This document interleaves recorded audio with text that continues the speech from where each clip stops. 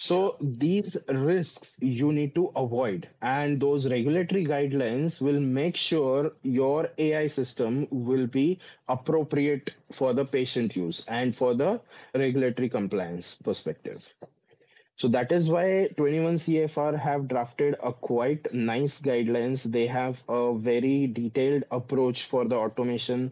The second guideline, parallelly, European also has their own guidelines called Annexure 11 and GAMP, which is Good Automated Manufacturing Practices.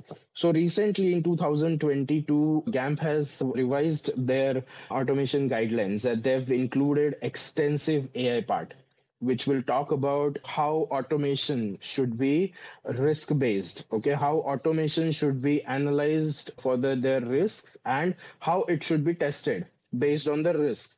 For example, if I talk about the high risk parameters, for example, this let's take the same example of clinical trial management systems. Now, if I talk about the risk with the clinical trial, as I already mentioned, there are a lot of patient health and safety concerns when I talk about clinical trials.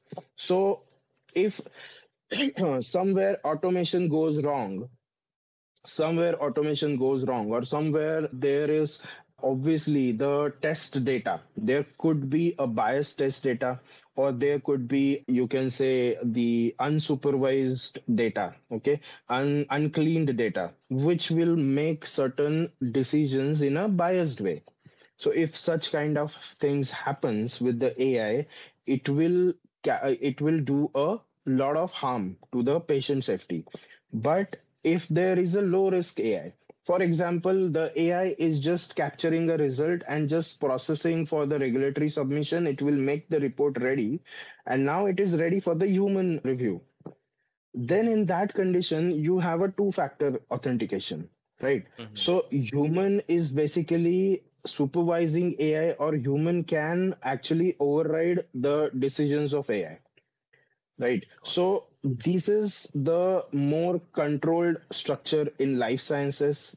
The agentic AI, I totally agree that it will take the decisions, it will make all the processes ready for the human, and there will be no human intervention.